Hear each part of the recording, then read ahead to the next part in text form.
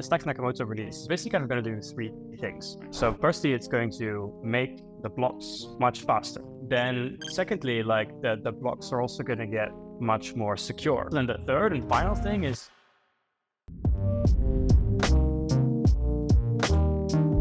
Hi, everybody. Welcome to this episode of Bitcoin Builders Breakdown. This is our show talking about everything that's happening in the Bitcoin economy with builders, with developers, and breaking it down piece by piece so that you know what's happening and where to get started if you're looking to build in the Bitcoin economy. I'm your host, Kyle Ellicott, and today I'm joined by one of the well-known builders in the Bitcoin economy. If you don't know, Tycho, welcome. Quick intro for the few that might not know you. Yeah, it's great to meet everybody. I'm Tycho, and I'm co-founder of Zest protocol. I think we're essentially building on-chain Bitcoin lending markets, and for Zest protocol, also while building Zest protocol, I was also general manager at Trust Machines, where we made a lot of exciting contributions to the Bitcoin economy as well as the stack layer. Right on. And Tycho, talking about the Stacks layer and some of those contributions, you and I have had plenty of conversations about this, but let's inform the rest of the world about Stacks and the big upgrade that's coming, which is called Nakamoto, the Nakamoto Release. So talk to us a little bit about what Stacks is. We've talked a little bit about it being a Bitcoin L2 or a layer 2, but really what is Stacks and how does that relate to the Nakamoto Release? Yeah, so essentially, like Stacks is a programming layer that exists to make Bitcoin programmable.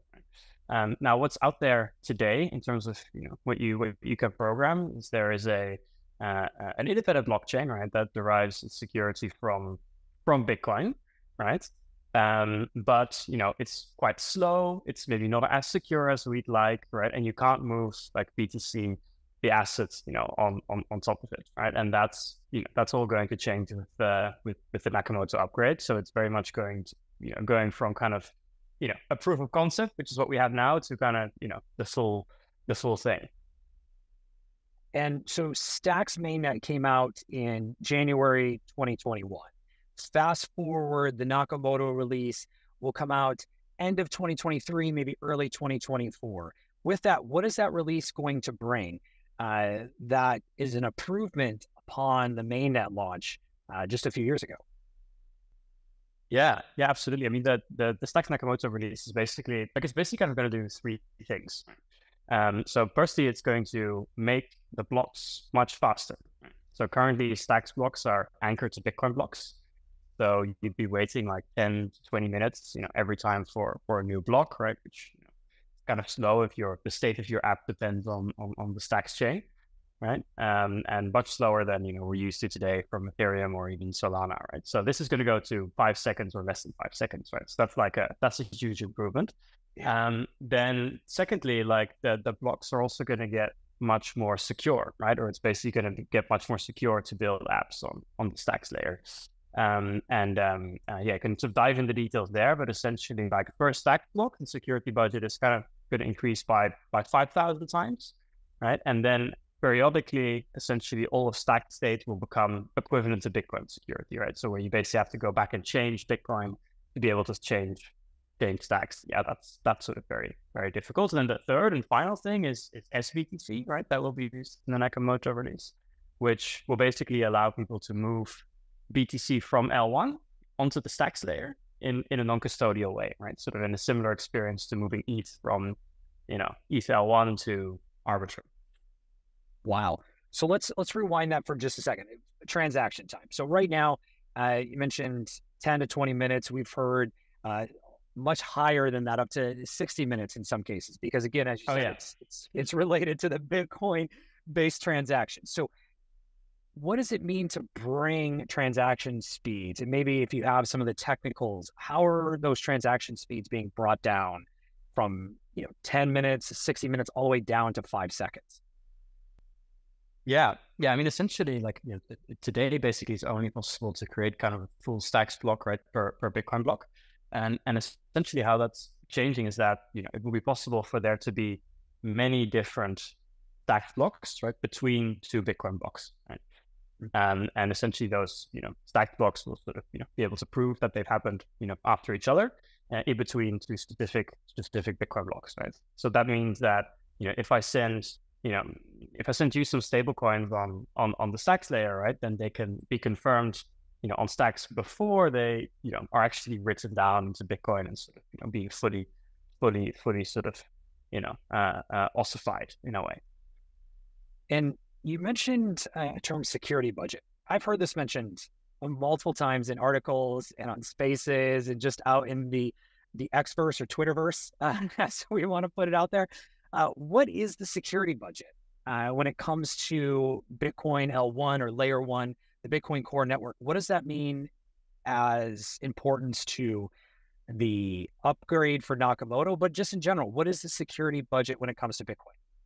Yeah, I mean, in general, I guess if you think about blockchains, right? Like blockchains people use them because they are sort of, they're provably more secure than sort of centralized databases, right? Where someone can just kind of come in and, change something. So the sort of security budget of a blockchain is essentially, you can sort of think of it as like, how expensive is it to go and in as a single actor and kind of change the blockchain, right? And kind of mess with the state, mess with the database, right? And essentially in Bitcoin, that would be, more than 51 or more than 50 or essentially 51% of the hash rates, right? Which in hash rate is basically, all the Bitcoin mining computers, right? Like doing all these hashes to kind of, create a new Bitcoin block. So you need to basically, be able to spend like energy to generate, more than 50% of the hash rate, right? So then you can calculate how much energy would that be, right? And let's say Bitcoin uses as much energy as a small country like Austria, then, it's kind of half the energy that Austria consumes in a day is kind of what's needed to, it's a security budget for Bitcoin, right? So that's sort of how I can think of it in that way. And then, the same goes for other layers or other programming chains like Stacks, right? They have an independent security budget, right? Whose aim is to be as closely tied to Bitcoin as possible. And actually over time, they will become the same as Bitcoin. But yeah, it's very important to sort of think about that when you're building an application to actually sort of, understand like how secure it is. With these types of upgrades and improvements coming to a Bitcoin L2 like Stacks, what does the significance of this mean for the Bitcoin economy and maybe just broader Web3 industry? Yeah, I mean, I guess what we've seen so far, right, in this kind of Web3 or crypto landscape, right, is that basically you have Bitcoin and it draws in a lot of people, and they think it's interesting, and it's digital gold and immutable and stuff like that.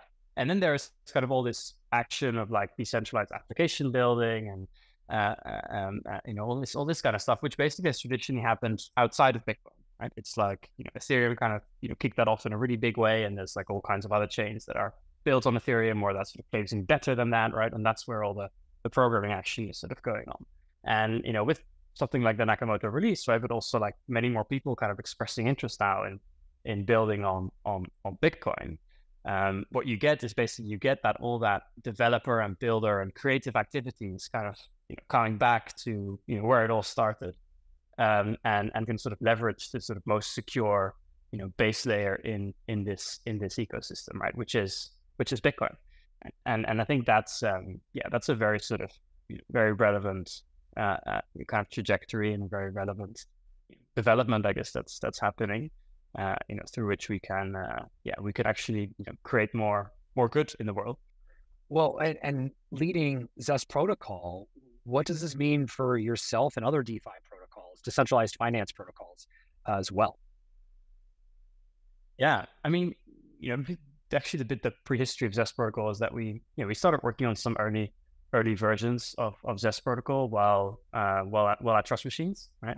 Munib, the founder of Stacks, is the CEO of Trust Machines, right? And we were kind of chatting and, kind of like, look, this is like extremely difficult to do. And I think we won't be able to create like an app that sort of comes to the, the level of experience that our users really expect unless we change something to the Stacks layer, right? And that was kind of what, kicked off this kind of discussion of like, hey, how do you actually, make DeFi on Bitcoin possible, and what would you need to do to the stack layer, to really make that happen. So sat down with Munib and core engineers and then creative energy started flowing, and that sort of, in the end led to SBTC and kind of the Nakamoto release design and stuff like that.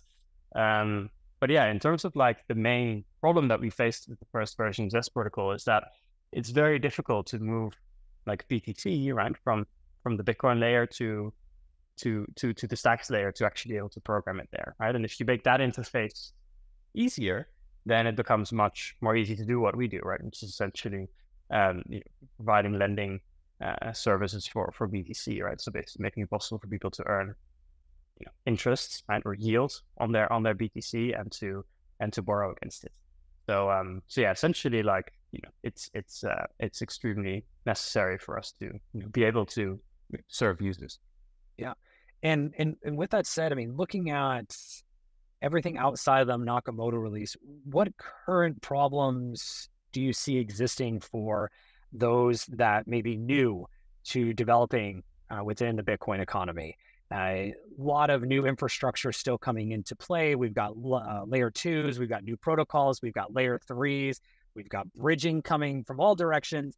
But what are some of those core problems that still exist that could inspire developers to start building, but also be aware of when they come in to get started in this new emerging ecosystem? Yeah. I mean, basically, we sort of get to define everything again from scratch, right? So that means that there's a lot of primitives to be built, right? Even from, I mean, this year we've seen a big boom in Bitcoin wallets, for example, right? I mean, it's almost unimaginable. Like when we did the first version of Zest protocol, we still had to use a Bitcoin wallet from 2012, 2013, right? And that still looked the same.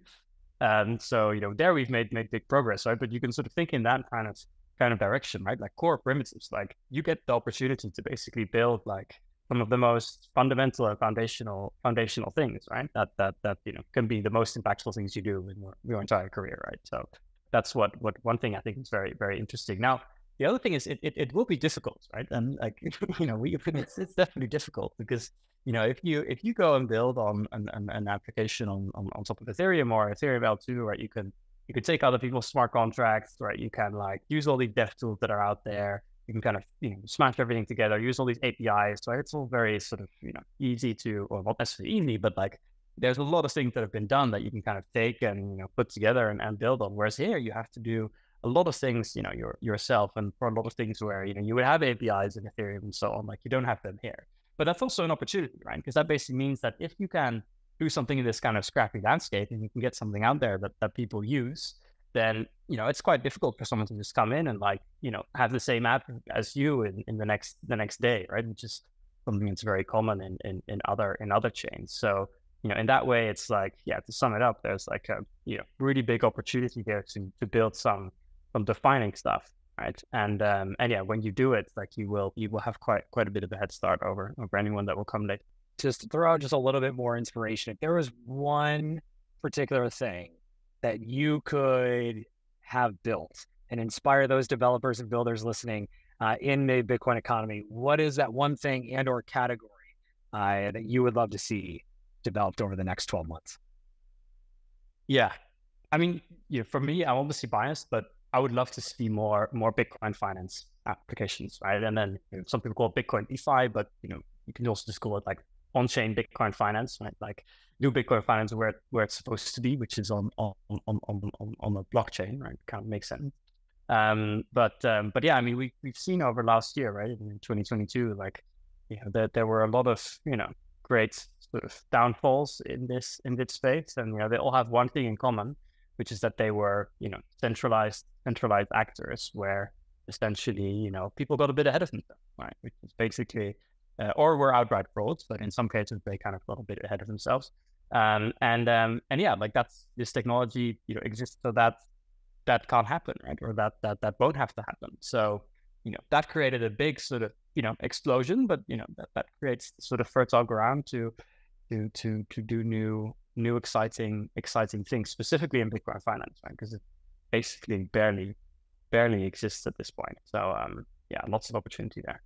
And at the time of this recording as well, we've got over $500 billion of Bitcoin sitting there, dormant, ready to be utilized in some way, shape, or form. as well. And Tycho, last question, where can everyone go to learn more about you, Zest protocol, get started in working or even reaching out to get advice on building within the Bitcoin economy? Yeah, absolutely. I mean, I'm personally obviously on Twitter. I'm like Tycho.btc, so tycho.btc. But yeah, like if you want to learn more about Zest protocol, right, and essentially about putting your BTC to work for you, then just head to zestprotocol.com, and we're essentially taking people in for early access to the app. So we kind of have a little kind of wait list going on, but yeah, essentially giving enthusiastic people about making Bitcoin productive at first quick look under behind the scenes of what's going on and how we build the new primitives for the Bitcoin economy. Right on. Well, Tycho, thank you very much for joining this episode of the Bitcoin Builders Breakdown. Super excited to have you. And also for those who are tuning in, make sure to follow and check out Tycho on Twitter, but also Zest Protocol as well. Until next time, everyone take care. Thanks, Tycho.